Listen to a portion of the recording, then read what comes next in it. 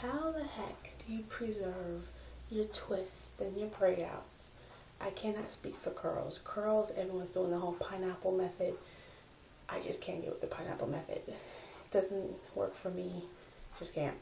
But for my twist outs and my braid outs, I have found a way to preserve it. Because what I used to do, I used to take my scarf and I either have a satin scarf and have a satin bonnet. Bonnet, I would just, put on, tuck the hair under. And when I woke up, it was like, because my hair was like loose under the bonnet, it was like lopsided over here and over there and over. It was just like, I still had to work on it, make it look right and fix it. And with my head scarf that I would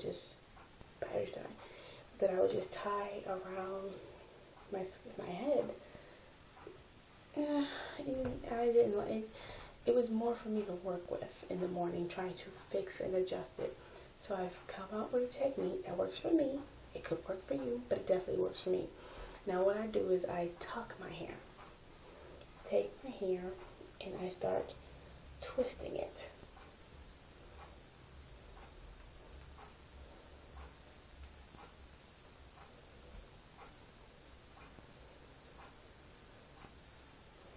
I twist it until I get to the back.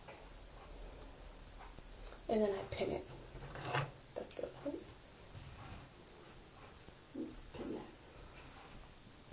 Then I take the side and I twist it.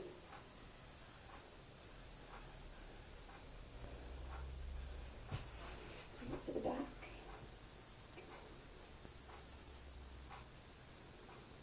I used to have another clip, but I don't right now. And I pull that down, and then I would pin it. I don't have another clip on me right now, but so that's what I would do. I tuck it and I pin it, and then I would tie my headscarf on. So when I get up in the morning, I just take the clips out, shake my hair,